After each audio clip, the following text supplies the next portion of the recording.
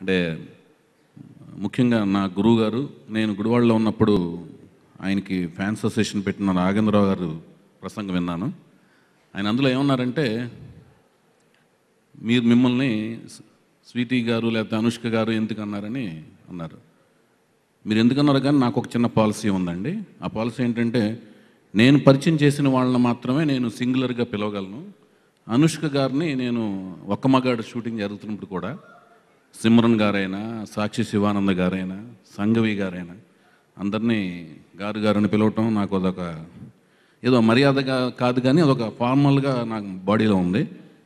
ఎప్పుడు అనుష్క గారిని అనుష్క గారు, అనుష్క జీ అని పిలిచి సినిమా చేయించుకున్నాను. చాలా ఎక్సలెంట్గా కష్టపడ్డారు. వీటన్నిటికంటే మించి ఒకే ఒక్క ఎక్స్పీరియన్స్ నాకు ఉంది ఆవిడతో. మరి ఆవిడకి అది గుర్తుందో లేదో నాకు తెలీదు. దేవదాస్ సినిమా కోసం బాంబేలో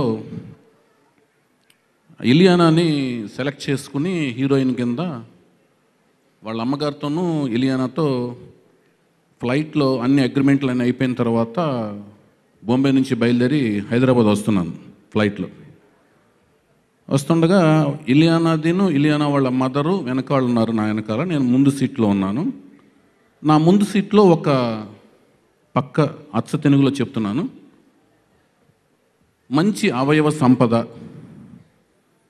అవయవ పొందిక, శరీర సౌష్ఠవం చక్కగా ఉన్న, రూపలావణ్యాలు బ్రహ్మాండంగా ఉన్న ఒక అమ్మాయి వచ్చి కూర్చోవటం నేను జస్ట్ గ్లిమ్స్లో చూశాను అన్నమాట. చిన్న ఒక క్షణాల్లో చూశాను. ఆ తర్వాత తను 1-2 సార్లు సర్దుకోవటం, ఆ బ్యాగ్ కోసం ఏదో తీసుకోవటం, లేవటం, నాకు ముందు ఉండటం వల్ల ఆవిడ ఫేస్ సరి కనపడతలేదు. సో మొత్తం మీద నేను ఏదో వంకతో, నాకు ఈ తెలుగు వాళ్ళు కానీ లేకపోతే అందమైన అమ్మాయిలు కానీ లేకపోతే ఒక అందమైన సంగీతం కానీ సాహిత్యం కానీ కనపడినప్పుడు నేను రిపీటెడ్గా బుక్స్ చదవటం కానీ శ్రద్ధగా వినటం కానీ వాళ్ళని మరీ చూడటం కానీ ఆరోగ్యంగానే చూస్తాం కానీ అని చేస్తుంటాను. సరే ఈవిడెవరో చాలా ఎక్సలెంట్గా ఉన్నారు, ఒకసారి చూద్దాం అనుకుని అలా వెళ్ళి మళ్ళీ వచ్చి చూసేటప్పుడు చూస్తే చాలా ఇన్నోసెంట్గా ఉన్న ఒక అందమైన ఫీచర్స్ కలిగిన ఒక మంచి హైట్ ఉన్న ఒక అమ్మాయిలా కనపడ్డారు ఆవిడ. కనపడిన వెంటనే సరే ఇలియానా ఎలాగో పరిచయం చేయబోతున్నాను, ఈ సినిమా తర్వాత మళ్ళీ ఎప్పుడు నాకు కొత్త ఆర్టిస్టులతో సినిమా చేయడం ఇష్టం కదా, ఈవెన్ ఒకసారి అడిగి చూద్దాం నెక్స్ట్ సినిమాకి ఏమైనా యాక్ట్ చేయగలరో లేదో అని ఆవిడని నేను మొహమాట లేకుండా సిగ్గుపడకుండా ఆవిడని అడిగాను అన్నమాట. ఏమండి మీకు సినిమాల్లో చేయాలని ఇంట్రెస్ట్ ఉందా, మీరు చాలా ఎక్సలెంట్గా ఉన్నారు అని అన్నాను. అంటే ఆవిడ అన్నారు, నేను ఆల్రెడీ సినిమా చేయటాకే బయలుదేరానండి బాంబే నుంచి హైదరాబాదు అన్నారు. అనగానే నేను ఏ సినిమా అండి అంటే ఇది అన్నపూర్ణ స్టూడియోస్ అన్నారు. అనగానే నాకు అది సినిమా అండ్ నాగార్జున గారు మళ్ళీ ఏ సినిమా దర్శకులు ఎవరంటే నా బ్రదర్ లాగా ఫీల్ అయ్యి నేను పూరి. అనగానే నేను ఒక మంచి కళ్ళల్లో పడింది ఆవిడ, ఎక్సలెంట్, మీ పేరు ఏంటండి అని అడిగాను. అంటే స్వీటీ శెట్టి అని ఆవిడ చెప్పారన్నమాట. అంతకు తప్పితే అప్పుడు అనుష్క అని నాకు తెలియదు, స్వీటీ శెట్టి అని చెప్పటం. ఆ నెంబర్ కూడా అడిగి తీసుకున్నాను. ఆ నెంబర్ ఇప్పటికీ నా దగ్గర ఉంది. అనుకోకుండా విక్రమార్కుడు ముందు కెరీర్ కొంచెం మెల్లగా స్టార్ట్ అయింది ఆవిడకి. విక్రమార్కుడు ఒకటి సూపర్ డూపర్ హిట్ సినిమాలో తనకి బ్రహ్మాండ ఇమేజ్ క్రియేట్ అయింది. సూపర్లో కూడా బాగుందని పేరు వచ్చినా కూడా విక్రమార్కుడు ఒక బ్రేక్ త్రూ ఫిలిం లాంటిది అన్నమాట ఆవిడకి. ఆ తర్వాత మేము చేసిందే ఈ ఒక్క మగాడు తర్వాత జరుగుతుండగా తను అరుంధతి కానీ ఇప్పుడు వేదం సినిమాలు కానీ ఫర్దర్గా ఒక్కొక్క సినిమా అనమాట తన మెట్లు, ఇందాక మా రాఘేంద్రరావు చెప్పినట్లుగా మెట్లు ఎక్కుతూ వచ్చి మంచి హైట్లో ఉన్నారు ఆవిడ. నా దృష్టిలో ఏంటంటే లేడీ సూపర్ స్టార్డమ్ అనేది రావాలంటే పాత్రలు పడాలి, ఆ పాత్రలకి డెడికేషన్గా పనిచేయగలిగే ఒక ఓపిక ఉండాలి, దానికి కాల్ షీట్లు కేటాయించగలగాలి, వీటన్నిటిని మించి మంచితనం ఉండాలి, విగ్రహం ఉండాలి. ఒక మంచి విగ్రహం గల ఒక అమ్మాయికి మంచి కళ్ళును మంచి ఎక్స్ప్రెసివ్ ఫేస్ ఉన్న ఒక దేవుడు భగవంతుడు దగ్గరుండి ఇస్తే పాత్రలు వెతుక్కుంటూ వస్తాయి. ఇందాక శ్యాంప్రసాద్ రెడ్డి గారు చెప్పినట్టు, రాఘేంద్రరావు చెప్పినట్టు, అందరు చెప్పినట్టు ఆవిడ దగ్గరికి అలా వెతుక్కుంటూ వచ్చినాయి. ఆ వెతుక్కుంటూ వచ్చిన పాత్రలకు గౌరవం ఇస్తూ మంచితనంతో ఎంతో కష్టపడి పనిచేసి ఆ పాత్రలకి సజీవ రూపకల్పన చేసి ఈ రోజున ఈ స్థాయిలో ఉన్నారు ఆవిడ.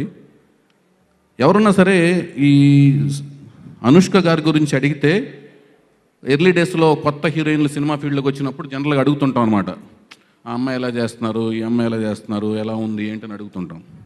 ఈ అడిగే ప్రాసెస్లో ఫస్ట్ ఆవిడ గురించి చెప్పేది అంటే మంచితనం గురించి చెప్తారన్నమాట. చాలా మంచిది, చాలా మంచిగా మాట్లాడుద్ది.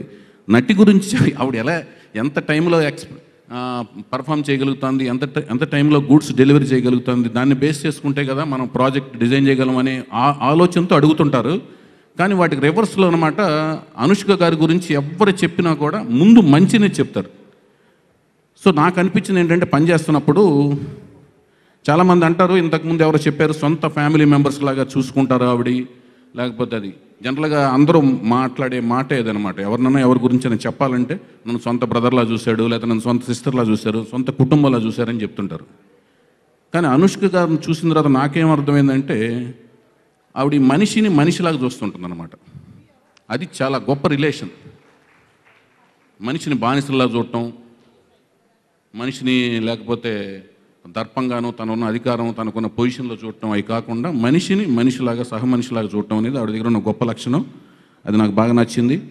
ఇలాంటి ఇయర్స్ ఇంకెన్నో వెళ్ళాలి. ఇంతకుముందు ఇంకొకరు చెప్పిన ప్రకారం కూడా ఆవిడకి ఆ లేటర్ ఆఫ్ కూడా అద్భుతమైన మంచి లైఫ్ పార్ట్నర్ దొరకాలని మనస్ఫూర్తిగా మేము కోరుకుంటున్నాం. ఆవిడతో పనిచేసిన డైరెక్టర్ గాను, ఆవిడని అభిమానించే అభిమానుల కింద. అలాగే ఇప్పుడు ఈ నిశ్శబ్దం సినిమా అనేది మంచి టీజర్ చూశాను, చాలా ఎక్సలెంట్, ఒక జిజ్ఞాస కలిగించింది, అంటే ఒక క్యూరియాసిటీ కలిగించింది. At the same time trailer release అయిన తర్వాత ఇంకెక్కువ కాన్ఫిడెన్స్ పెంచింది. డెఫినెట్గా ఇదేదో చేయబోతుంది ఈ సినిమా డెఫినెట్గా ఏదో చేయబోతుంది. మధుకర్ హేమంత్కి మేము మోహన్ బాబు గారి కంపెనీలో పనిచేస్తున్నప్పుడు ఫ్రెండ్ తను. సో తను డెఫినెట్గా ప్రతిదీ అప్డేట్లో ఉంటాడు, అన్ని సినిమాలు చూస్తుంటాడు. కానీ ఫార్ములా సెట్ అయినప్పుడే బ్లాక్ బస్టర్లు వస్తాయి. కష్టం అనేది ఎవరైనా ఒకటే పడతారు. సో ఆ ఫార్ములా ఇందులో సెట్ అయ్యింది, తనకి బ్రహ్మాండమైన బ్లాక్ బస్టర్ వస్తుందని మనస్ఫూర్తిగా అనుకుంటున్నాను. అలాగే నేను ఎప్పుడు పనిచేయలేదు, కానీ ఆయన అంటే చాలా ఇష్టం నాకు. కోన వెంకట్ గారు, ఆయన కోనా ఫిల్మ్ కార్పొరేషన్తో, అలాగే విశ్వప్రసాద్ గారు నిర్మాతగా అది పీపుల్ మీడియా ఫ్యాక్టరీ మీద ఇద్దరు కలిసి సంయుక్తంగా నిర్మించిన చిత్రం పెద్ద హిట్ అవ్వాలని మనస్ఫూర్తి కోరుకుంటూ, నాకు ఈ అవకాశం ఇచ్చిన మధుకర్ హేమంత్కి అలాగే అనుష్క గారికి ధన్యవాదాలు తెలియజేసుకుంటూ